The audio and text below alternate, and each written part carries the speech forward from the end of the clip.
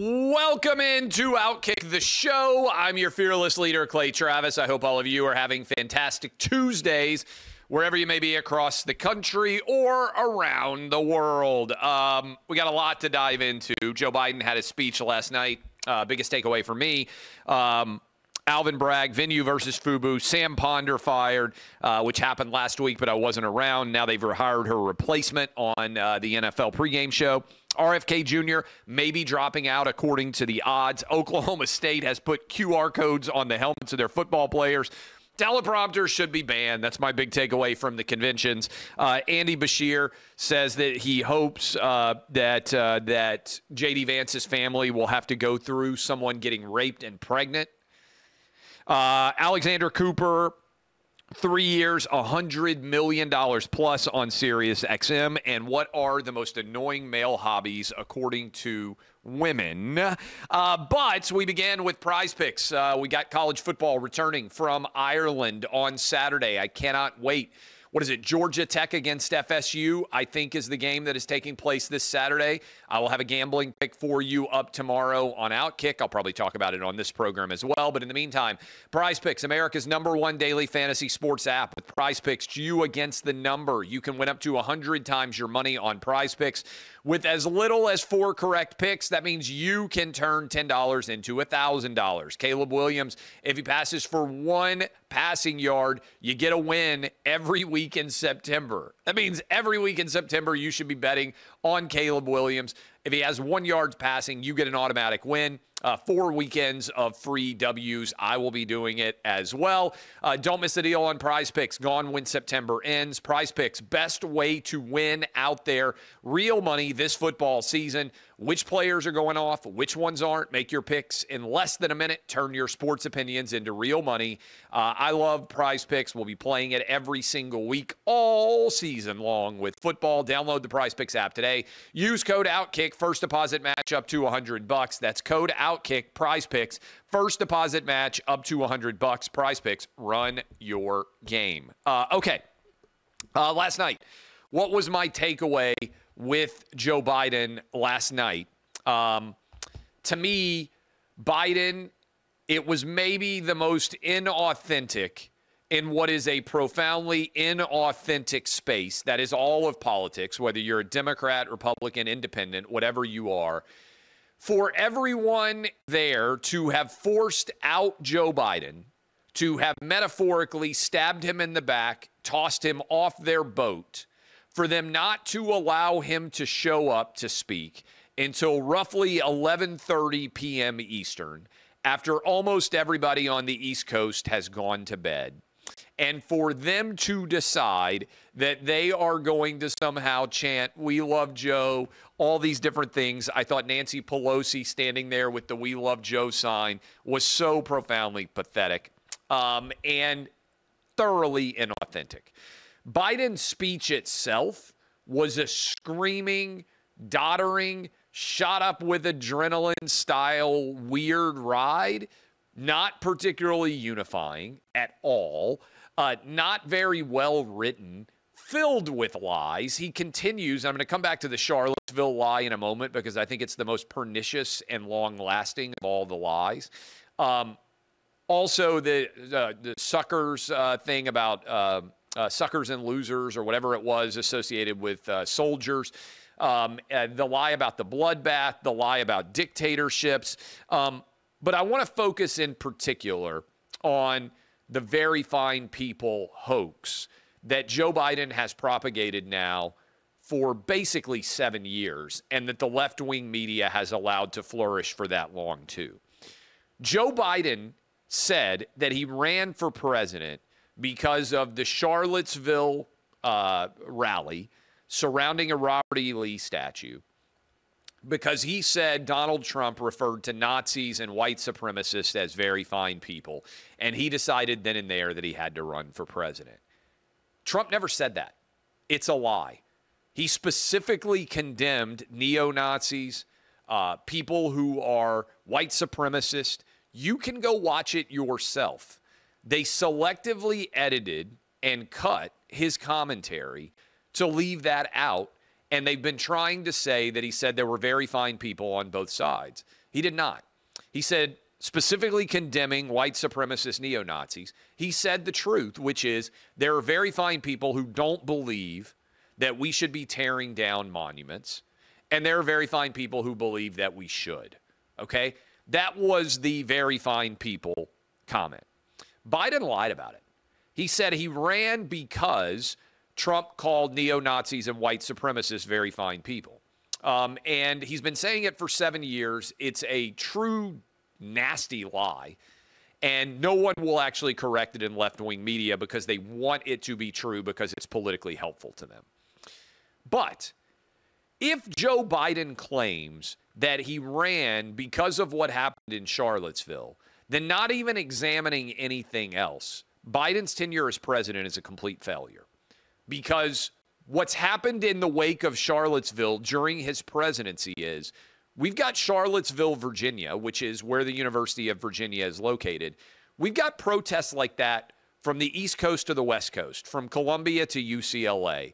There are anti-Semites out there on the march who happen to be Democrats arguing that the Jewish people are to blame for October 7th and that they are the real terrorists, not Hamas, which attacked them on October 7th. These kids are morons that are making that argument. They should be called out by everyone in the Democrat Party. Instead, Biden last night said they have a point. That is, the thousands of anti-Jewish protesters who are walking around with Hamas flags, who are arguing that Palestine must be free and that the Jews are to blame for everything that's going wrong in the Middle East. Biden said they had a point. So after spending all this time as president and all the time during his campaign focused on that as the primary goal with which he says his campaign was motivated, Biden now is actually endorsing the very fine people hoax, which isn't true at all, by saying that the people who are marching around with Hamas flags outside of the Democrat National Convention have a point.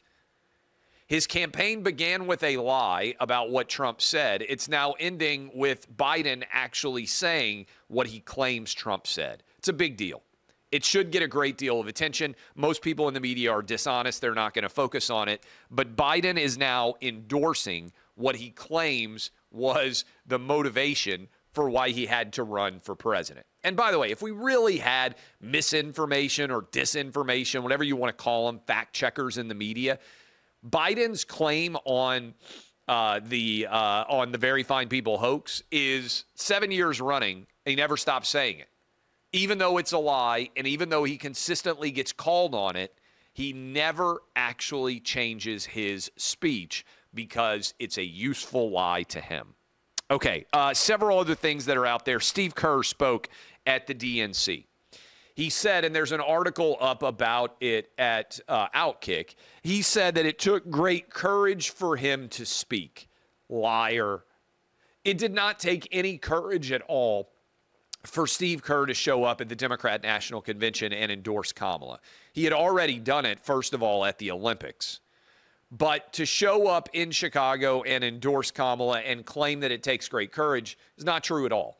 What would take great courage is something that Steve Kerr is not willing to do. That's actually call out China and support basic human rights around the world, which Steve Kerr won't do. Kerr showed up and claimed that Donald Trump's a unique threat to American democracy, the usual talking points. But when Steve Kerr was directly asked about whether he would support basic human rights around the world in China, he took the opportunity to compare America and China and argue that they're actually very similar. Steve Kerr is a coward. Greg Popovich is a coward. Adam Silver is a coward. LeBron James is a coward.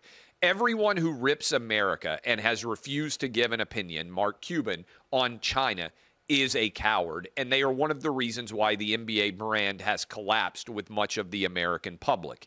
What Kerr did last night is a furtherance of the opposite of what his teammate Michael Jordan, who was actually super talented and made Kerr relevant, said back in the day, which remains true today. Republicans buy sneakers too. If I owned an NBA team, I would want Republicans, Democrats, and independents all for one to be fans of my team.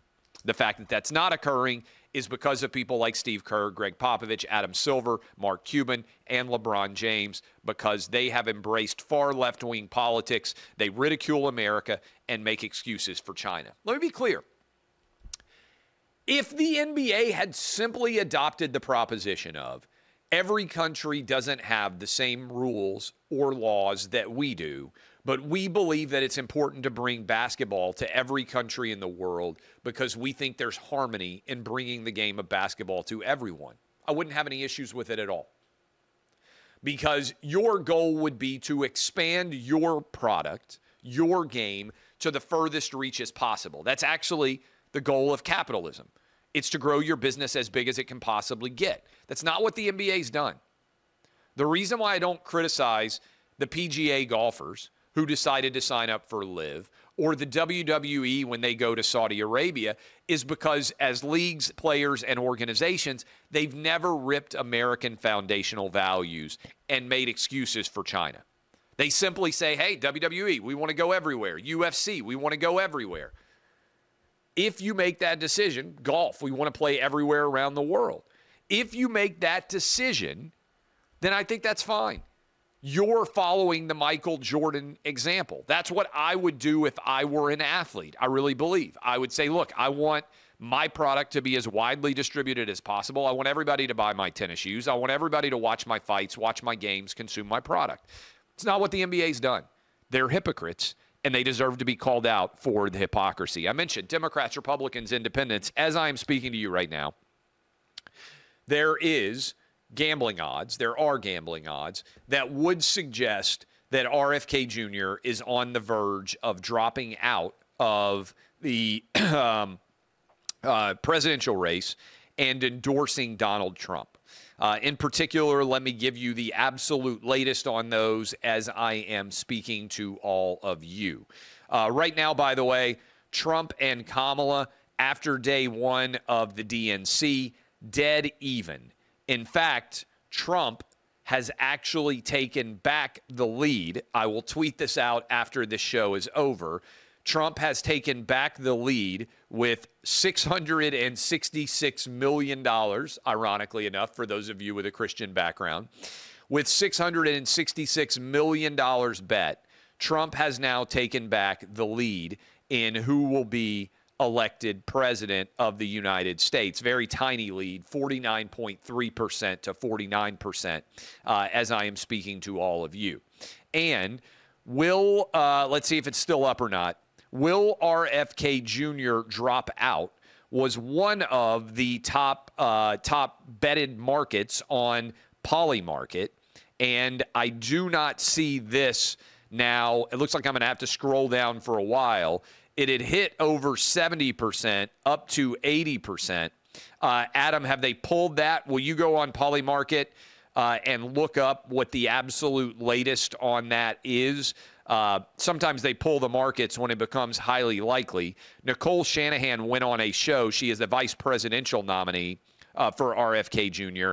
and said they had to make a decision about whether to drop out and endorse Trump or stay in.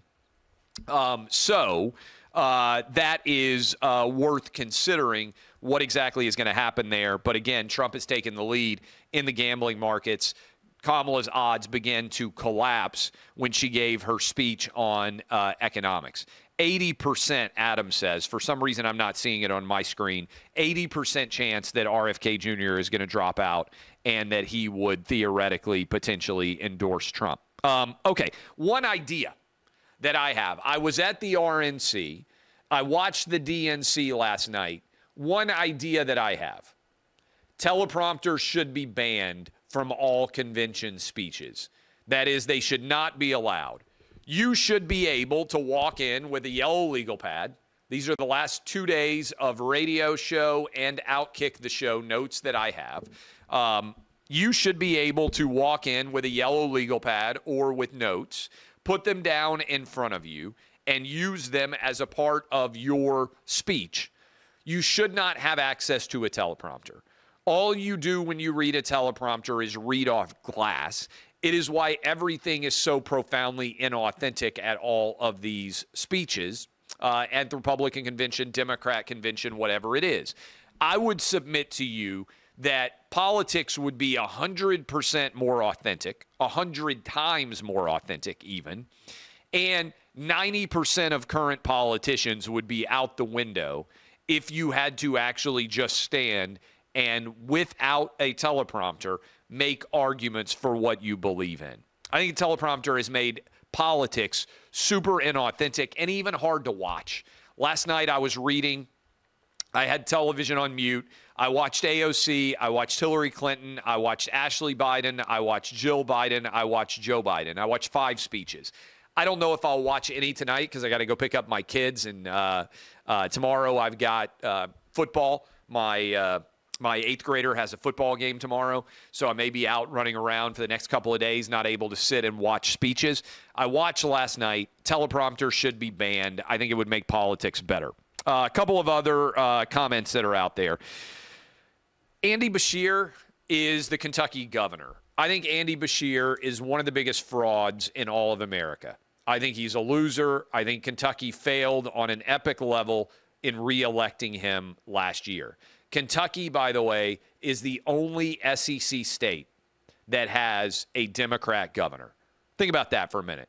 Arkansas, Oklahoma, yes, now an SEC state, Texas, Mississippi, Alabama, Georgia, Florida, South Carolina, Tennessee, Missouri. I'm sorry if I forgot anybody in there.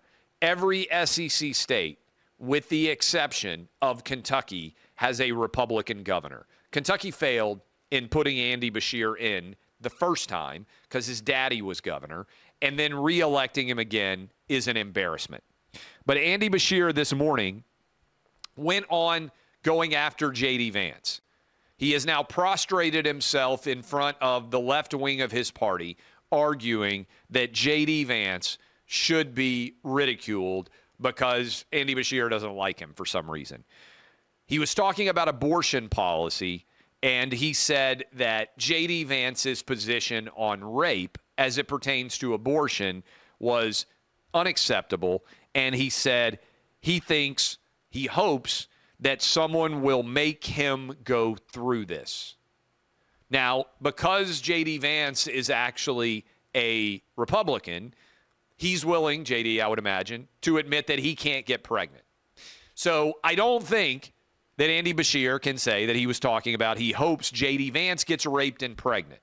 That's awful, but because he's a Republican, J.D. Vance would acknowledge he can't get pregnant. So the only way that J.D. Vance could go through this, again, the quote is, make him go through this.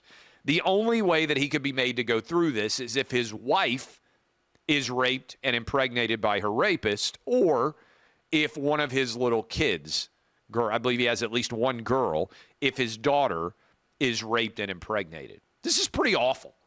Now, people misspeak. Maybe Andy Beshear could come back and clear this up. When he said, make him go through this, maybe he could explain how that could be possible without a member of J.D. Vance's family getting raped. Andy Beshear refused to clarify the comment and said he stood by it when he was interviewed later in the day on MSNBC.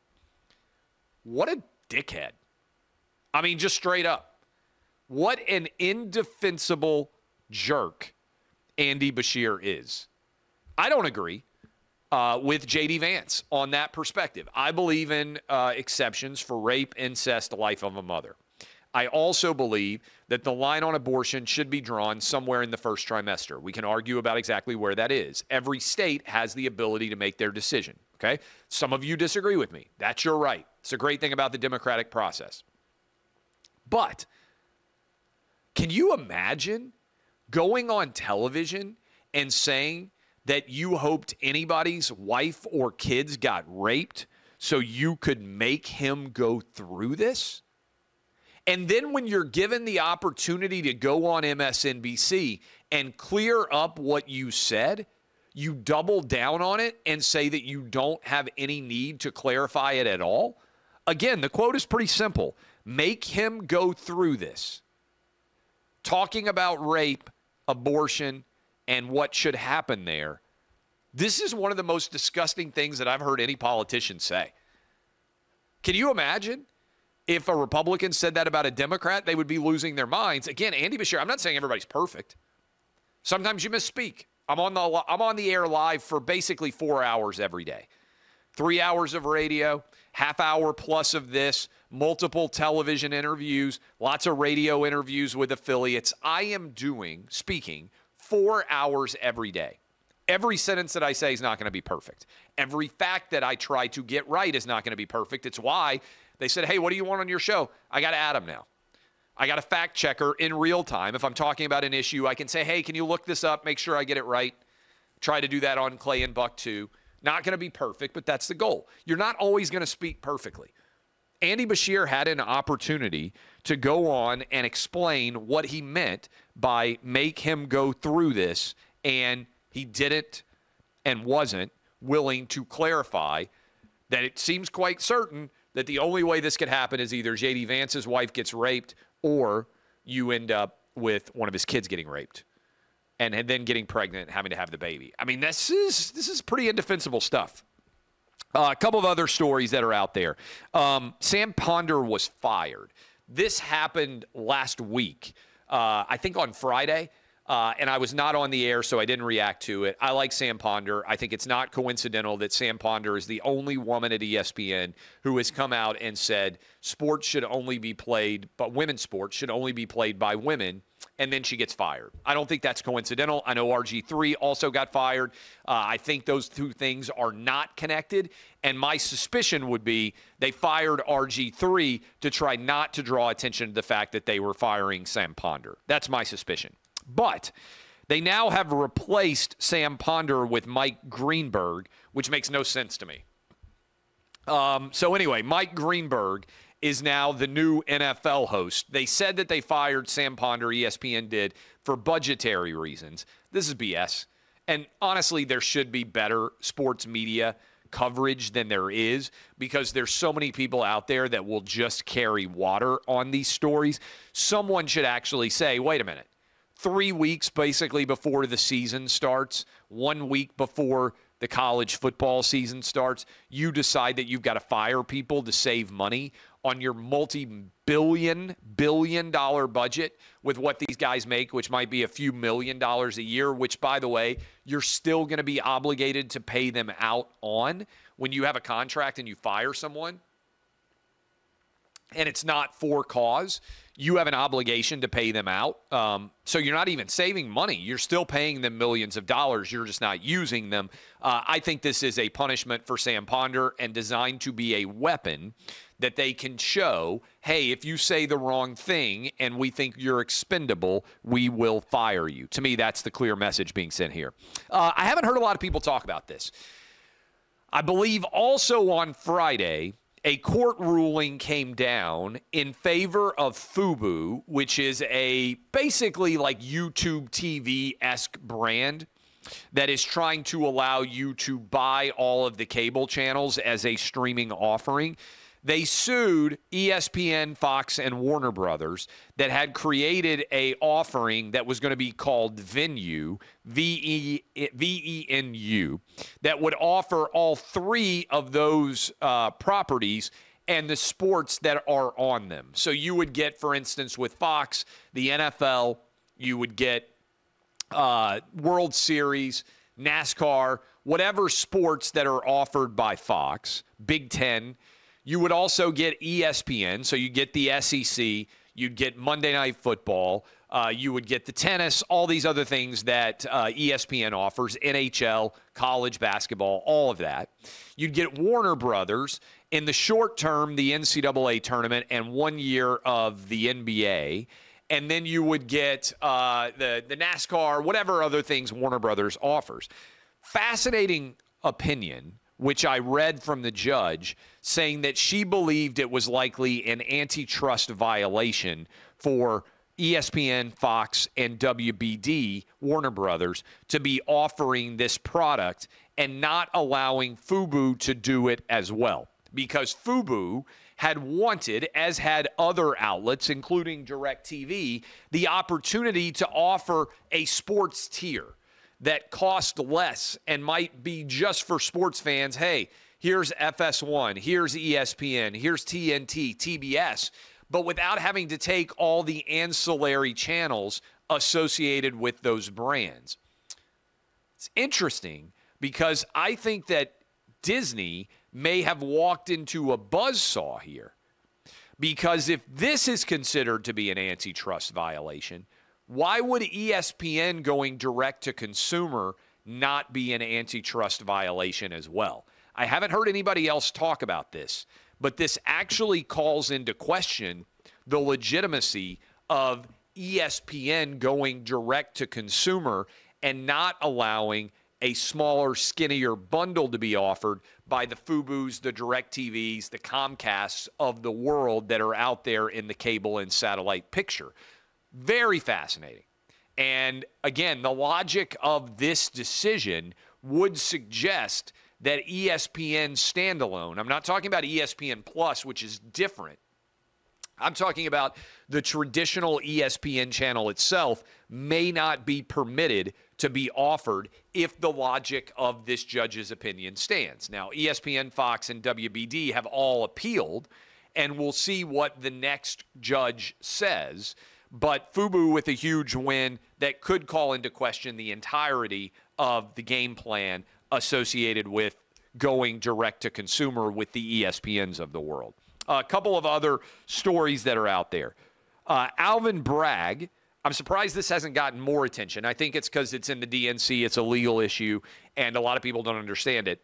Alvin Bragg has announced he is the Manhattan district attorney who got the conviction over the bookkeeping felonies that were elevated from a misdemeanor to a felony in New York City. Alvin Bragg has said he will not oppose a delay in sentencing on the Trump conviction there. It's a big deal because now Judge Merchan is standing alone in making a decision. Trump has asked for a delay based on the Supreme Court immunity ruling. Alvin Bragg's office now says we won't oppose that. So the judge himself has to decide whether to levy a punishment on September 18th against Trump or do what he should do, which is push the sentencing back beyond the actual election and also allow an appeal from Trump to be further run through the courts to see whether or not the conviction that was given on Trump is impacted by the presidential immunity ruling from the Supreme Court. Now, legally, that may be a bit complicated for some of you, but the easy way and solution that a rational, reasonable judge who was not motivated by extreme partisanship, now that Alvin Bragg has not opposed this, what should happen is they should go ahead and push this back and allow the appeal to play out. Trump couldn't be sentenced if he wins the election, but this would essentially end the lawfare components against Trump because the Chutkan case has been tossed to the curb. I don't think the Fannie Willis Georgia case is ever going to trial, and the South Florida case has been dismissed. This would mean that all of that is an unmitigated disaster that has blown up in the Democrat Party's face. And indeed, you barely hear Kamala Harris talking about any of this at all. Biden's the only one that really spends much time on this. Okay, a couple of other stories. These are both fun. Well, three more stories. Oklahoma State has put QR codes on the back of their helmet to allow people to make NIL donations. This is crazy. The analogy that I've made for college football is basically the Berlin Wall came down. We went from, hey, if you sell your cleats that you wore in a game, if you sell your own jersey, if you sign an autograph and make money off of it, you're ineligible to play college football, to there are now QR codes on the helmets, and people during games can get your QR code and donate money to the Oklahoma State NIL fund. This is crazy. You want to talk about the Berlin Wall coming down? This is like when suddenly communism ended in Eastern Europe and you could sell your kidney, you could sell nuclear weapons, you could just buy up like a steel factory. They went from complete restriction of all markets to unregulated in all facets communism to capitalism overnight. That's basically what's happened in college football. I think it's really funny. Congratulations. I've never met her. I haven't been on the show. I doubt that I will be on the show, although I'd probably go on. Alexandra Cooper, who was one half of the Call Her Daddy podcast team, has just signed a huge monster deal with SiriusXM. She is leaving Spotify, and she is going to be paid over $100 million for the next 3 years. Woo!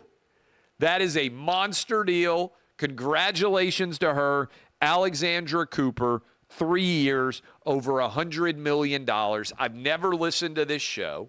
I hear that it is hugely popular with girls, I don't know what, like 18 to 34-ish.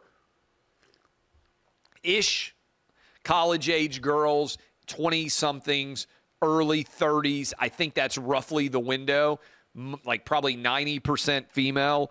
3-year, $100 million plus from SiriusXM. Congratulations. I'm in favor of anybody in audio making as much money as possible because all my deals in next year, and I want to make as much money as possible for the rest of my career, too. I'm a capitalist. Rising tide lifts all boats. Congratulations, Alexandra Cooper. Finally, I saw this, and I thought it was really fun. Liz Willis, I think, is who I saw shared it. These are the most this is the most annoying male hobbies. The most annoying male hobbies out there, according to a list that I saw circulating. I thought this was very, very funny. Here is that list. Let me make sure that I get it pulled up directly in front of me. What are the least attractive hobbies for men according to women? Number one, this may or may not surprise a lot of you, playing video games. This doesn't really surprise me. Lots of women find men playing video games unattractive, particularly the older you get. If you're in your 40s like me and you are playing video games, I can see why women do not find it attractive. Certainly in your 30s. Basically, if you're a dad and you're playing video games, I don't think there's very many times where women are like, oh my God, I can't wait to rip his clothes off. This is so sexy. Collecting figurines, second least attractive hobby for men. Magic tricks. I love this. Some poor guy out there, he's got a deck of cards. He's trying to work on his magic game. Women find it to be the third least attractive hobby. Online trolling, I mean, is that really a hobby? Like, yeah, it's kind of, I mean, it's weird, I guess, if that's just like, hey, you know what my favorite thing to do is? Online troll. I worked all day, now I'm going to get on my phone and just say mean things to people. I think that's a weird, but whatever. I feel like if I didn't have my job, I don't think I would be much on social media. I really don't. I'm not on Facebook. You know, everybody's like, oh, I'm going to hang out and see what my high school friends are doing and saying. Like, I haven't been on Facebook in like a decade. I'm not really on Instagram that much. Like, I post photos occasionally. They clip these segments and they post them and they're shared on Instagram. It's not like I'm sitting around like all day on Instagram. I'm not on TikTok at all. Like the show, the OutKick is. I really think I've got buddies who practice law full time. They're not on social media. It's like, I don't have the time, and I get it. I don't think I would be on if I were working full-time doing other things. I think I'd want to do other things that are more fun. Gambling, I obviously do that. Sports gambling picks go up tomorrow for the first time with the Florida State-Georgia Tech game. I felt bad for this guy. Building model trains. I mean, the poor bastard's just sitting there in his conductor hat, choo-choos, like doing whatever you have to do to build an amazing model train collection, and nobody wants to fuck him.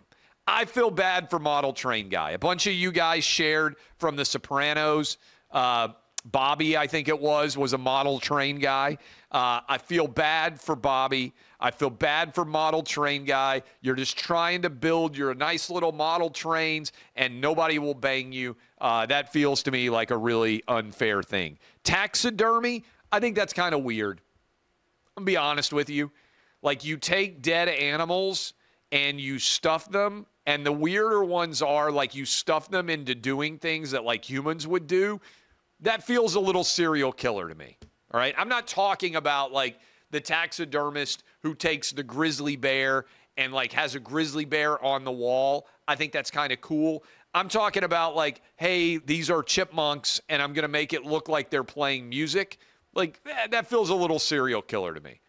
I can see why women wouldn't want to sleep with guys who do that. Comic book collecting, yeah, I see it. And then poor bastards bird watching. Bird watch, these are the least attractive, basically the least sexy male hobbies. You know what's funny about this? Every man doesn't care what a woman's hobbies are if she's hot enough. So women have all these complaints. Oh, he's playing video games. Oh, he's doing model trains. Oh, he's collecting figurines, or he's got comic books or whatever else. They have all these complaints. I don't think any man would complain about anything a woman did as her hobby if she was hot enough. Now, like, if your hobby is just, I'm going to spend as much money as possible, which, to be fair, that does seem to be some women's hobbies. I can kind of see that. That's more of an economic conflict than a hobby conflict. I used to have this conversation. Some of you will remember it from Clay and from OutKick, the coverage from my OutKick morning sport talk show. I think snakes is my thing. I don't think I could. I've been married for 20 years. I don't think I could date a chick, no matter how hot she was, if she kept multiple snakes as pets. I think I would walk in like the grandfather on The Simpsons. I would walk in, oh, you keep like cobras, or you keep like 3 or 4 different snakes and you feed them mice and like something's going on there. I'm turning around and walking right back out. Snakes is probably the only hobby I can think of that's legal for a super hot chick to be into, where I would be like, yeah, I don't think I can date you. I wouldn't feel comfortable sleeping there. The snakes always get out. What's going on there that she likes to feed live mice to snakes and watch them? There's something deep, dark that I don't want to penetrate or touch going on in that soul. I'm out. It's the only thing I can think of off the top of my head that is so unbelievably spooky to me that I would be like, I'm out. No matter how hot the chick is, you got a snake, I'm out. All right, I love all of you. DBAP unless you need to SBAP. I'm Clay Travis. I'll be back tomorrow with much more frivolity, fun, and brilliance on OutKick the show.